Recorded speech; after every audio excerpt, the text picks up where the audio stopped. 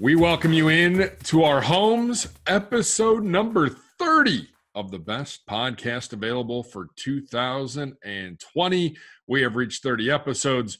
We continue to chug on. I'm Jason Gibbs alongside Andrew Gribble, going through the virtual offseason. Only 3 weeks left of the virtual offseason, Gribs. And again, 30 episodes. We've seen quite a lot here in the last 12 plus weeks that we've been doing this. Yeah, I mean, we've covered free agency, we've covered the draft, schedule release, offseason program. It's been a whole lot, and it's crazy to think this was the week last year the Browns had mandatory minicamp. So, I mean, this would usually be your final week of the program. I went back and looked. We had stories about Odell Beckham's first press conference with during this time of year. I mean, the guys were done by Thursday of this week. So it is going to stretch a little bit longer, but it's just been so different without any actual football happening here. Yeah, I totally forgot last year. We normally were done that week going into Father's Day weekend. And last year we were done a week early. I totally actually, and I messed it up. It was done last week. It was the first week of June. You know, it was June 3rd, 4th, and 5th, I believe, last year. Yeah. So they got it done early last year. So this is a longer off-season program. It's just completely different. Well, and the longer this virtual offseason goes, the more apparent it seems to be that barring some kind of last-minute change or vote or correction, you know, there won't be anything involving the players in the football building and on the football field until training camp. And speaking of that, Albert Breer from MMQB, the mmqb.com, with his weekly Monday morning column. And he's got a few things about us coming back and teams coming back in general. Bear with me as I go through. We're going to talk through 3 of these topics coming up on the podcast, though. Today we are excited as our Get to Know You segment continues on the best podcast available. New linebacker coach Jason Tarver going to join us today. Excited about that. The man with a wealth of knowledge and experiences, especially on the West Coast. A lot of time with the Raiders, with the 49ers, with Stanford as well. And look forward to hearing from him, most recently with Vanderbilt. So looking forward to getting to know him as our Get to Know You segment continues on the best podcast available. But talking CBA, talking about when we can return, what that might look like. And his first note, the new CBA dictates teams can report 47 days before their first regular season game, a change from the old 14-day rule, meaning the report date for most teams would be July 28th. Meanwhile, the Joint Committee on Health and Safety is recommending an acclimation period before camp. Maybe we should just call that the Alabama rule, given the lack of football activity these guys have had of at least a week or 2 and up to 3. The good news is the new CBA builds in a 5-day acclimation period. Bad news is players may need more than that under these unique circumstances. So the league has floated the idea of an earlier report date closer to the middle of July to give players a better chance to get their feet underneath them. Long-winded, but a good explanation from Albert Breer on that. Gribbs, do you see that happening? Do you see the Players Association agreeing to something like that?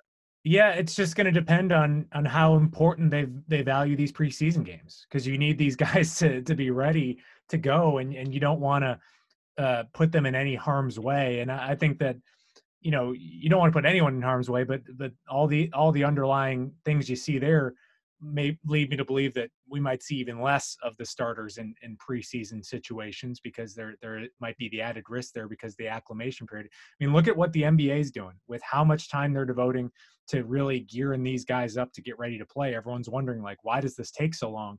And it's all the medical experts saying these guys need weeks to get ready to train and be ready to play basketball. And I think the same thing's going to apply to football.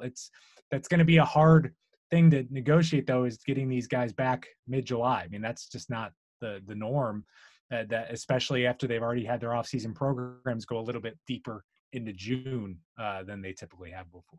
All right.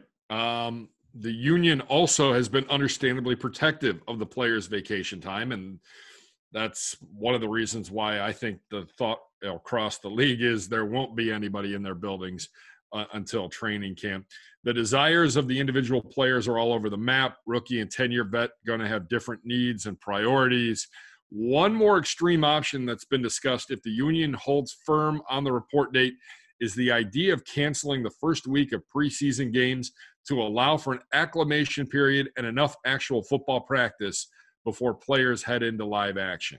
Gribbs, with the guys not having been in the building at all and not getting back into the building until training camp, do you see a preseason game being canceled or two?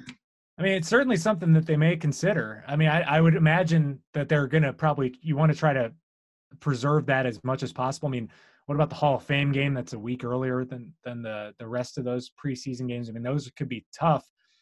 I imagine that the league and even the players probably want to protect those preseason games as much as possible. I mean, those you really don't know what the fan situation will be, but you want to get those kind of games in.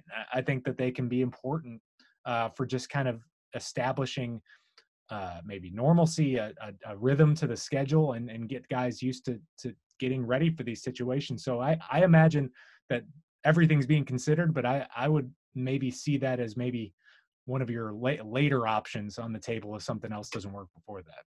Yeah, these guys are going to need all the time that they can possibly have. I was reading something over the weekend.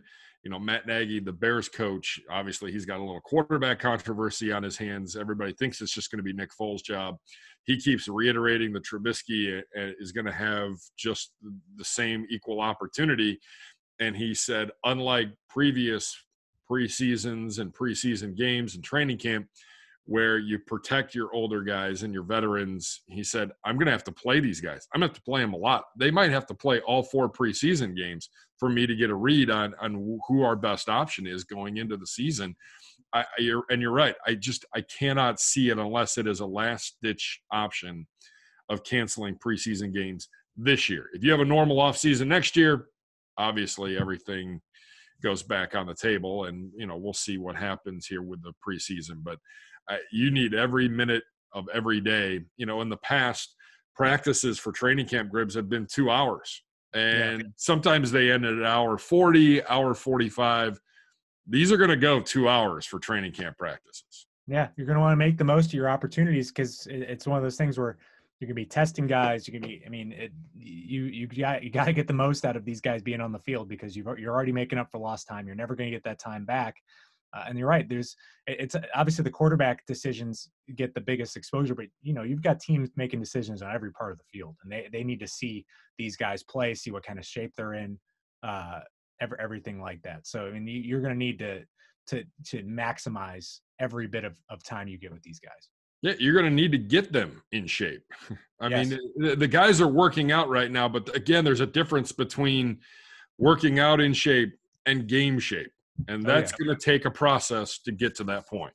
Yeah. I mean, that workout time is in the spring is so huge for these guys, because it's as well conditioned and trained as you can be on your own. It's so different when you go into a gym with the guys and are actually playing football.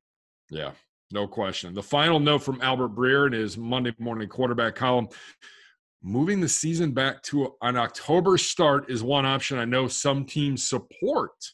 It would allow for the NFL to observe how other leagues start back up, watch them do things right and wrong, and buy more time for all of this stuff. But the league office has not been receptive at all to this idea. And at this point, changing the dates of the season would have to be negotiated with the union as well. That said, there's flexibility to move the Super Bowl if needed, which creates that option. I don't think anybody wants to move anything when it comes to this timeline regarding the NFL, Gribbs. No, but didn't ESPN report that there's some built-in flexibility with the schedule? With the first 4 weeks, you move those to the last 4 weeks. So it does seem like they can do it if they have to. It's just it all goes back to that discussion that was had about free agency, about the draft. Like, who knows if it's going to be any better a month from now? So why don't we just do this now? And I think that might be the prevailing factor, especially with all this talk about, what about the winter? If it makes a comeback and more people are being infected, you might want to try to get these games in September when things are better than wait and put yourself in a real bind if the health conditions kind of worsen around the world. So that I can understand the reluctance to that. I could see the practicality in really waiting, but there is a danger in waiting because it does. You're not guaranteed things are going to be better. I mean, that is the one underlying danger in waiting. But in a perfect scenario where you're guaranteed things would be better, obviously waiting would be better. I mean, I think that would be that is the perfect scenario, but you can't be guaranteed that. I would like to not play Thursday night football in the middle of January. If we can avoid that, I would be a big fan of that. Right. I mean, it's just it's a unique year, and I think the NBA is going to really be the test case on what it's like to see their sport at a different time of year. And maybe the NFL will have to go to that scenario, but I feel like they're going to try to come up with any kind of scenario that avoids that. Yeah. All right. Those are some of the topics being discussed. We do know on Monday that teams got a manual from the league on the protocols they're going to have for training camp. That's going to require a deep dive and a lot more looking through things before we're able to talk about what is and what is not going to be on the table for teams as 2020 NFL training camps begin to open a little more than a month and a half from now, at least slated to open a month and a half from now. All right, that's a look at what's going on around the league as it pertains to training camps opening. We're all going to be mindful and watching in the weeks and days ahead to see what the league does, what our plans are, how it affects us, whether we're going to be traveling, not traveling. A lot of questions still to be determined between now and when camps open. Time now for our best of and get to know you segments on the best podcast available. Happy to be joined this week by new Browns linebacker coach Jason Tarver, a wealth of knowledge and experience. He's been in Oakland with the Raiders, the 49ers. He's been with Stanford the last couple of years at Vanderbilt University. So excited to have him on board and coaching this defense. He brings a lot of experience, a lot of knowledge, and excited to get to hear from our new linebacker coach. Have a watch and have a listen. Here on the best podcast available, happy to be joined by our new linebacker coach as we continue to meet a lot of the new faces in our front office and in our coaching staff. Jason Tarver joins us. And Coach, welcome to Cleveland. A little bit cooler than Nashville this time of year where you were at Vanderbilt the last couple of years. Yes, sir. Great to be here. Excited. Coach, just walk me through what the offseason program has been like for you, and how much you've had to adapt to what you're usually doing this time of year. Well, you know what? It's been fun because it's finding new ways to get players information. So we're able to record videos. We're able to do a lot of different things and get them information and check it. The guys they've really worked and they've competed. When we're in meetings, they're competing to get the answers right first. So that's been really good to see. It took work early, meaning putting things together, but that's what we do as coaches. We just watch video and put clips together of the Browns, of the different places we're going to take from, to add to Coach Woods' scheme. So it was a lot of legwork early to make videos sooner. Is it tougher when you're in a meeting to make sure your message is resonating, or how do you get the vibes from players when that something really is clicking with them? Well, when you're presenting, what some of the cool functions of these online meetings is you can be looking at what they're doing. You can see if their camera's facing the ceiling, or if they're pretending to take notes, or if they're really taking notes. So some of that's been really good. Our guys have been outstanding in the meetings. The linebacker position group, they're hungry to learn, and we had one miss for a family thing, but we've had almost 100% attendance. It's been awesome. That's a very, very good thing, especially all things considered in the world right now. Jason Tarver, our guest, the Browns' new linebacker coach. Coach, what attracted you to this position and a spot on Joe Woods' staff and Kevin Stefanski's staff ultimately? Well, a lot of things. One was the opportunity to get back in the NFL. Very excited about that. Two was the type of people we're bringing into the organization. They're honest, they're smart. Having worked with Joe Woods, he's intelligent, and they got both men, Kevin and Joe, have the ability to focus in the moment and stay in the moment. To quote Phil Jackson, because we all saw the Michael Jordan stuff, right? But that was one of Phil's favorite things, is stay in the moment. Both men are very focused, very honest, and you're just excited as a player or a coach to be around their personality. And Coach, you've got one of the younger groups on the team, and I'm just wondering what do you like about that kind of challenge, going into a group with some guys with potential, but not a lot of guys that have played a lot in the NFL so far? Well, the first thing you got to do, and Coach Stefanski says it really well, is work. Our group is working right now, and what's great is they all come from different backgrounds, with Sione and Mac and Jacob, and I don't want to leave anybody out, so the other guys are all included too, but I'm not going to read off everybody's name at the moment. Okay, but they know that they need to learn more, and that can be very powerful, but they also know who they are, and we're trying to bring that out in them, their identity. Everyone has an identity as a football player, and we want them to be their best selves, and you need to show that identity every day. So regardless of what's going on, be you. Like certain guys wear shirts in the meeting all the time. Other guys don't, because they're at their houses, right? But they need to be them, because that's how you become your best self in anything, not just in football. So that's one, is live your identity. And then two, realize you don't know everything. None of us do. We're all constantly learning, or else we're in trouble. And the group has been really good with those two things. So that's what excites us. And how does a player like a BJ Goodson who comes in, how does someone like that establish leadership during these kind of settings right now? Well, it's interesting. We start a lot of our meetings with that, like, hey, listen, tell me something good that happened over the weekend. Just that, and the interaction. That's one of the greatest things as a coach is to be around guys that want to get better and are getting better all the time. I mean, simple questions like that, you hear their personalities. BJ's been wonderful in the meeting as well, because he has played a little bit more with a lot of different teams. So there's certain things that he's experienced. We talk a lot about what it's supposed to look like. So I've been fortunate to be around some great ones and coach on all three phases in football. And so every once in a while, there'll be a PowerPoint that says, with a big picture, and the picture will fly in and says, who's this? And then we'll get words of wisdom from players that I've coached, or Coach Bloom is coach that's with us in the linebacker room. And those lessons can be very valuable in this setting, because we're not all together. So we work on a few of those every week and start discussions and talk about what it's going to be like in the middle of the fourth quarter in a tight game in the NFL. This is what it feels like, so that they can remember and pull back on that when it does get there, because we're going to be in them.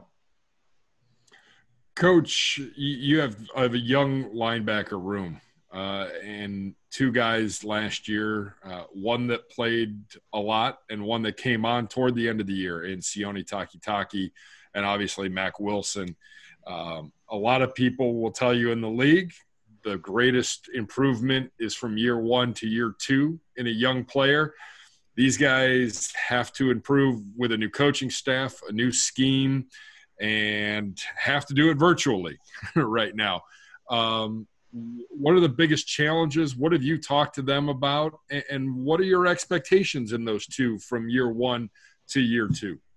Well, I think for all of us, there's three things. Number one, right now, with what's going on in the world and in the country, is our safety for our family, our safety for ourselves. We talk about that all the time with the guys, and they've been great about that. Two is coming into this scheme this offseason, we really got to own the scheme. What that means is it's not just knowing, hey, we're going to do, cover 3, cover 4, blitz. Everybody does some of that, but it's really owning it. It's understanding the ins and outs of what words we have to say to help the DBs and the linebackers, knowing where we fit in the defense. What's awesome about being a linebacker is how it got its name.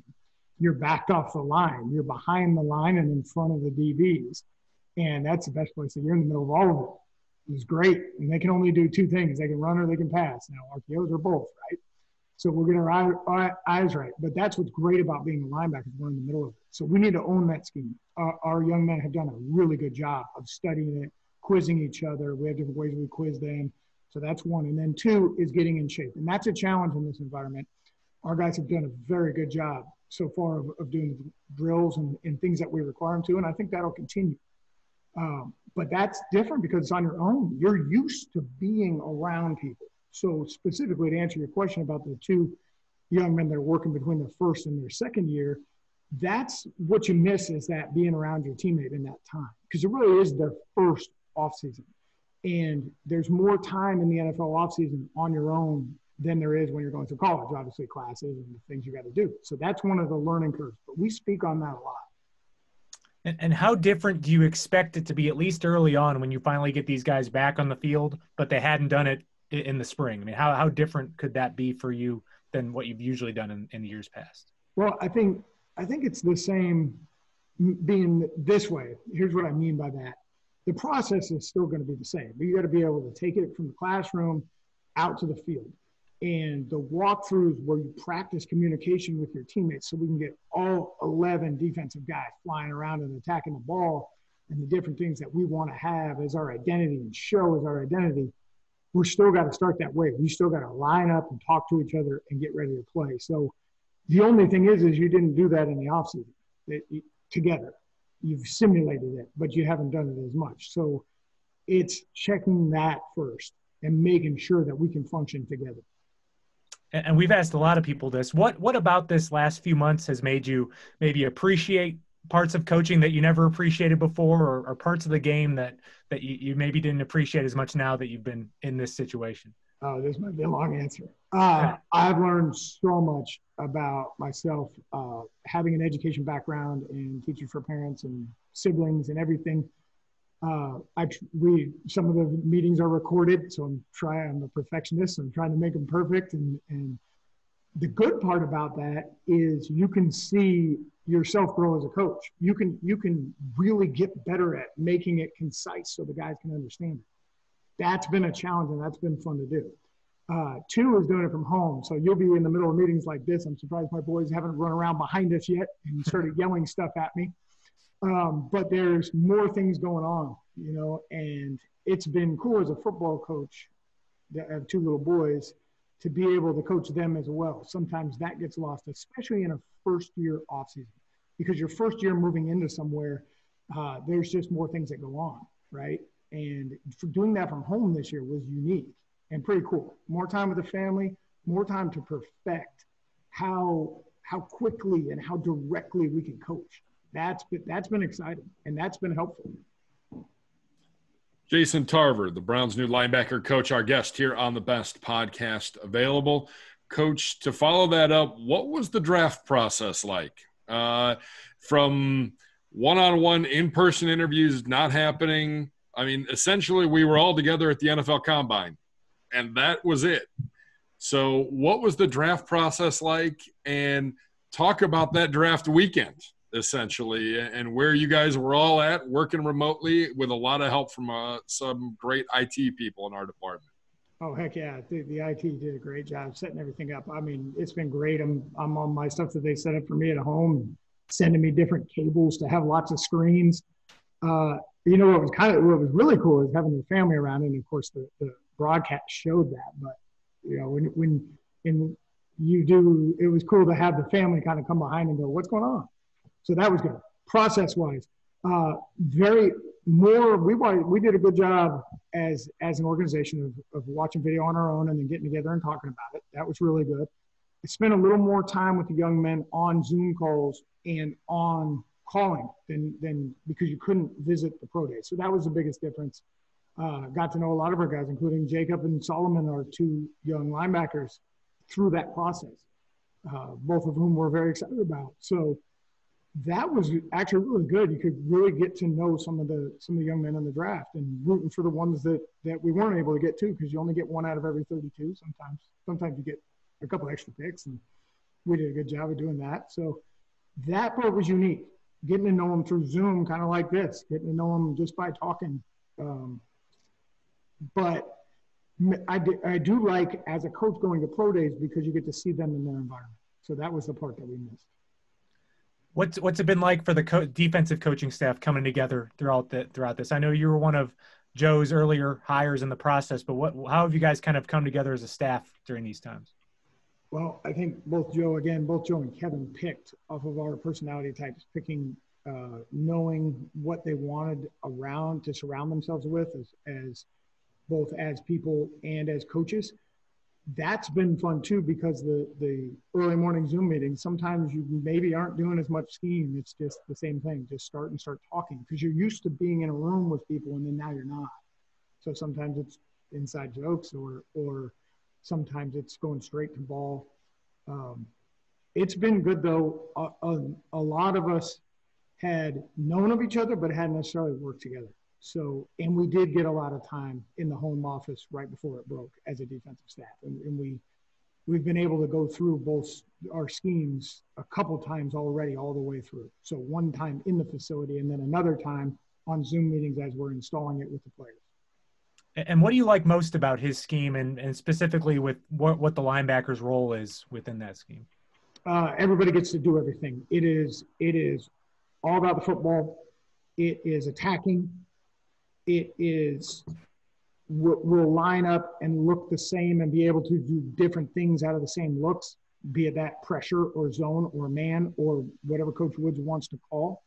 So it can be multiple but still simple, and that's exciting. So it plays fast for the front seven. There's certain things that you have to be able to deal with in each coverage, just like any defense. But this defense and Coach Woods in particular does a really good job of players and coaches understanding those issues and being able to play fast within them. Because every defense has a weakness and every defense has a strength. But Joe teaches it really well. So when you master this thing, it plays fast.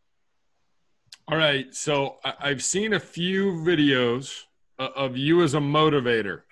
Not every coach can motivate, and there's a happy medium between motivating, teaching, and yelling at a guy because he did the wrong thing. I know this. I was a former. I played not football, but I got plenty yelled at by coaches growing up.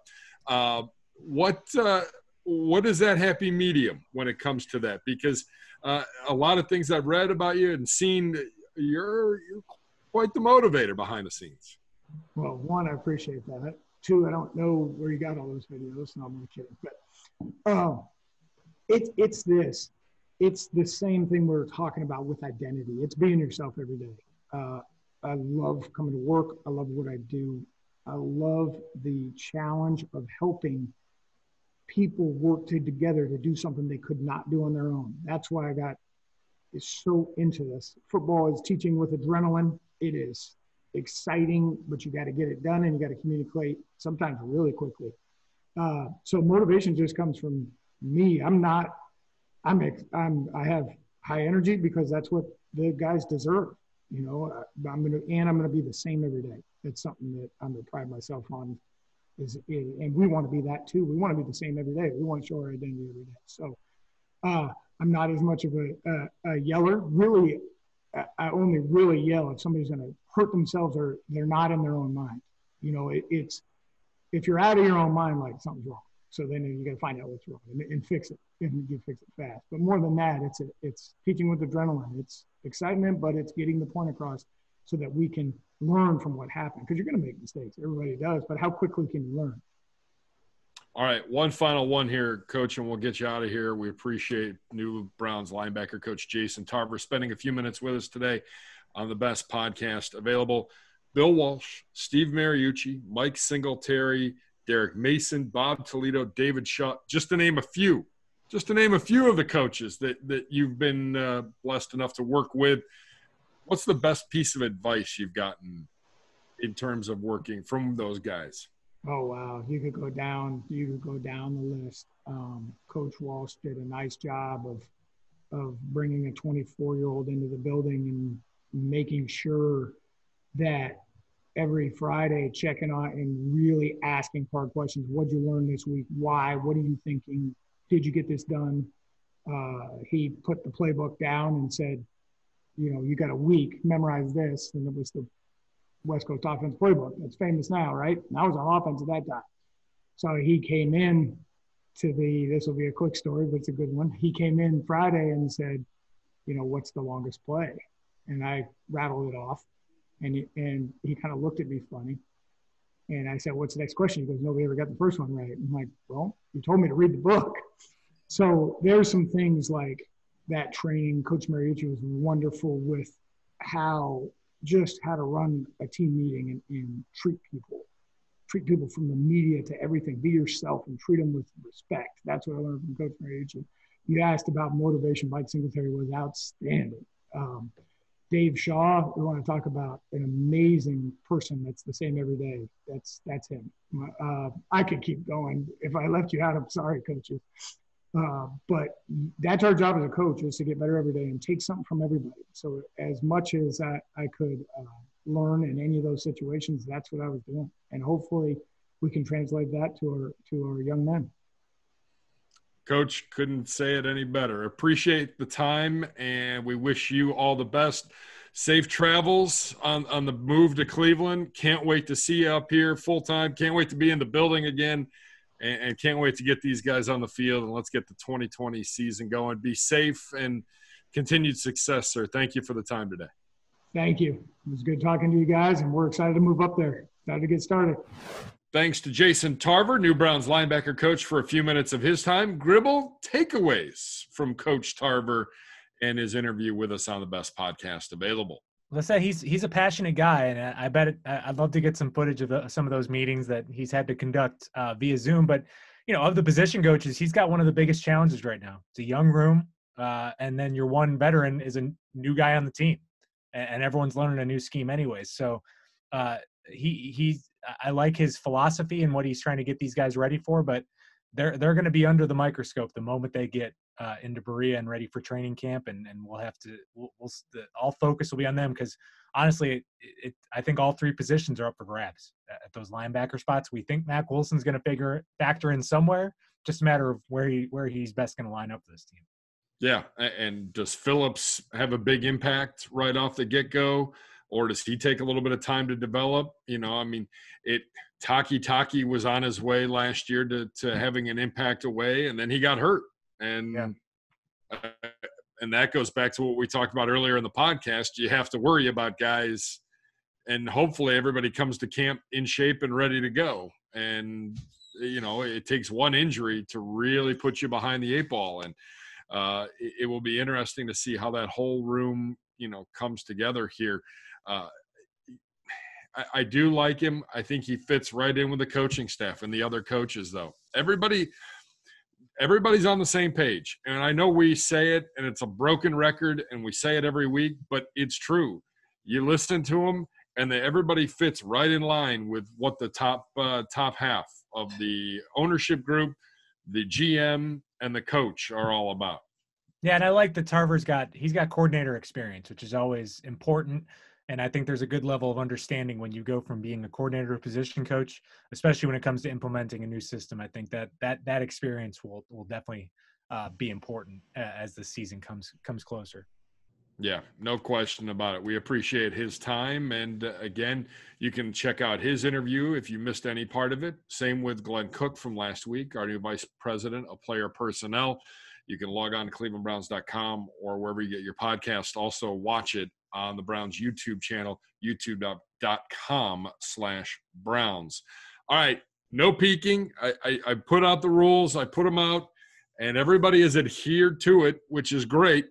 Joe Thomas, our good friend, former Browns player, Browns great, listed his top 5 players he's played with during his time here. Gribbs, can you guess them from 5 to 1? Oh, so I got to go 5 to 1. Okay, that's tough. All right. All right. You want to just do the 5, and then I'll ask you to rank them? We can do that. Okay. My first one I think is a lock, and that will be Alex Mack.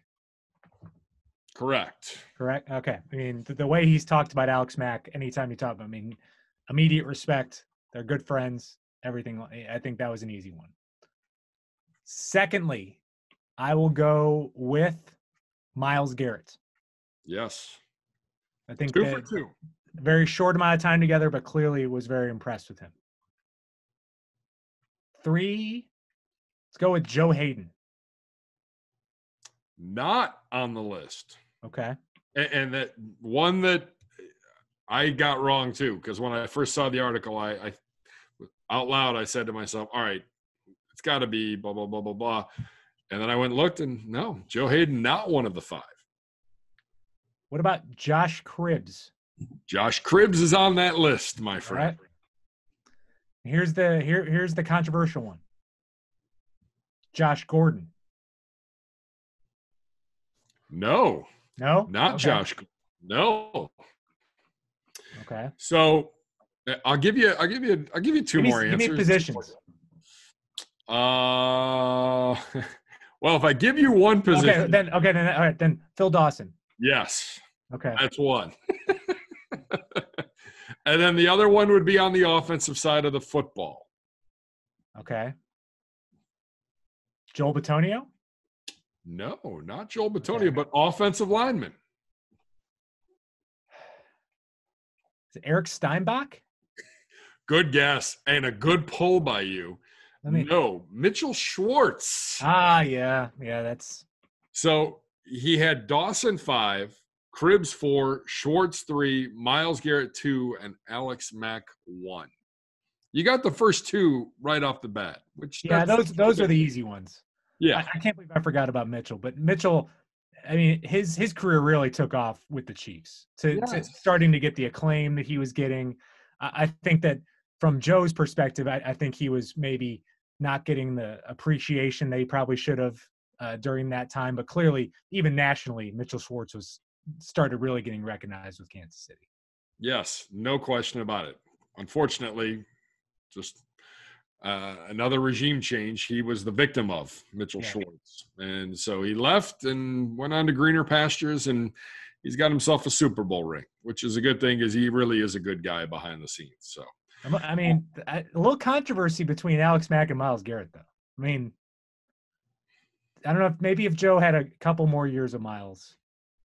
Myles might be number 1. Myles might have been number 1. Yeah. I think technically they only practiced against each other like once. Yeah. So, in terms of full go reps, I think they only had 1 practice. Yeah, indeed. Yeah. Alex Mack, well thought of by Joe Thomas. There's no question about that. But 2 special teamers, and Phil Dawson and Josh Cribbs making that list as well. Well, Cribbs played a good amount of offense with Joe Thomas, so he got to see him on the offensive side as well. A little wildcat action. Yeah, a lot of wildcats, some wide receiver. I mean, he got the full dose of Josh Cribbs. I thought about Phil Dawson earlier. I was wondering if he was going to mix it up. I was going to pull deep in my bag. I was going to go to maybe a TJ Ward. Were we going to get a DeQuell Jackson in there? I like the Hayden pull. The Hayden pull was a great guess. And a couple other people that I asked that question to, they said Joe Hayden. And a Steinbach. It's just because the tackles and corners live in different worlds. Yeah. I think that, they're opposite sides of the practice field. You don't go up against each other. I mean, you don't get the first hand, And we've seen Joe Thomas kick some field goals, so maybe he appreciates Phil Dawson a little bit more, even though they didn't spend a ton of time of practice with each other. But he did block on field goals, so maybe that's why he got to work with him closely. Yeah, no question. Nice little top 5 list from our own Joe Thomas. All right, that's going to wrap up episode 30 of the best podcast available. Thanks to Browns linebacker coach Jason Tarver. Thanks to Jeff McDaniel for all of his hard work behind the scenes, as well as Browns PR guru Mike Annarella for all of his hard work in lining up Coach Tarver and all of our guests week in and week out. The whole PR department does an outstanding job helping us out with that. Make sure you log on to clevelandbrowns.com or wherever you get your podcasts. Like and subscribe today to the best podcast available. You can also check us out on YouTube, as I mentioned earlier, youtube.com/Browns. For Andrew Gribble, I'm Jason Gibbs. We're back with you on Thursday for another edition of the best podcast available. Thanks for watching, and thanks for listening to the best podcast available.